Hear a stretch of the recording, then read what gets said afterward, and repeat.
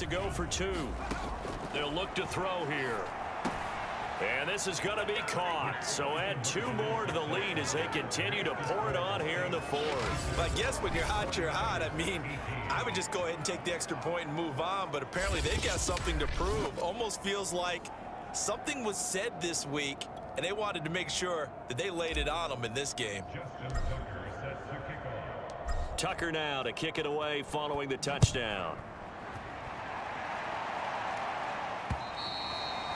And they will not get a chance to return this one as it's through the end zone for a touchback.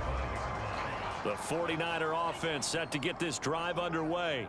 It certainly has not been the outing that they envisioned on their home turf in the divisional round of the playoffs, and they have been pushed around, and now their backs against the wall. I think this is what this game's become now. Just go deep, see if we can get something to go our way. Yeah, not the most creative or most inventive play call there, but not much has worked for them throughout this game. They're almost at a loss about what to dial up. Meanwhile, Lance's throw taken in by Samuel. And he's going to get a good gain of 9 here up to the 34. He decided to run a hitch route. It really helped to have a guy who can turn it loose. And, boy, he rifled one in there on that one.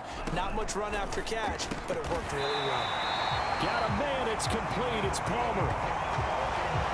Well, this game is certainly pretty well over. They can go ahead and mark it in the win column. But as a defense, they don't want to get so soft now that everybody just throws the ball all over the place against them, gets big yardage, and puts points on the board. They have pride, too, on that side of the ball. 7 yards to pick up there.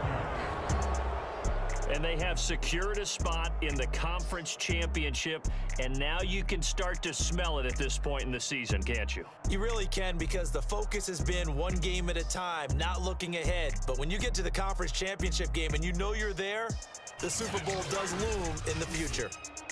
So that'll do it for us. For my partner, Charles Davis, and all the hard-working men and